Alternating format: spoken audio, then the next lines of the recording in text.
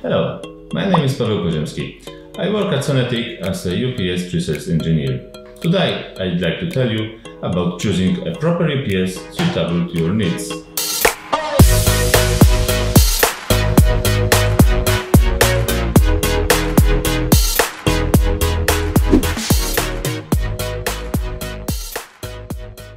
First, what kind of device do you want to protect?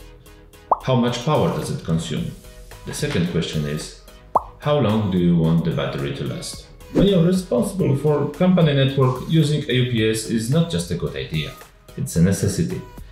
When selecting a UPS for networking devices, make sure you know the depth of the rack they reside on, because sometimes it limits the choice of UPS model.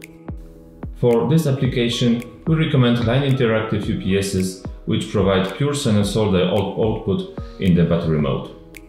For high-density enterprise network racks, I recommend Eaton 5P850IR for its convenient size. If you require more power, the Legrand Keor line RT series is worth considering. The 1000 and 1500 versions are quite short, about 40 centimeters or 16 inches in depth. Just remember to ask for rack mount kit, which is sold separately. If the rack is really short, I'd suggest CyberPower OR600ELCDRM1U UPS, which has only 24 centimeters, so it's less than 10 inches. If you want to make your work easier, go for managing your UPS remotely by Ethernet. To do that, just install an SMP networking card into your UPS. To make sure your UPS accepts SNMP network cards, look for a slot on the back of the UPS. For server rooms, we recommend the Eaton 9SX series, the successor of popular Eaton 9130 series.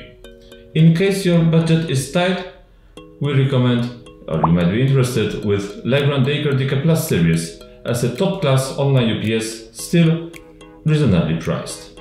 Another interesting proposition is this model of CyberPower online rack UPS, which offers relay contacts used to communicate with automation systems. Please remember that in case of server UPSs, the only proper solution is online UPS, since it's more advanced solution than the line interactive UPS. A UPS is a recommended investment to protect your equipment, your data, and your peace of mind.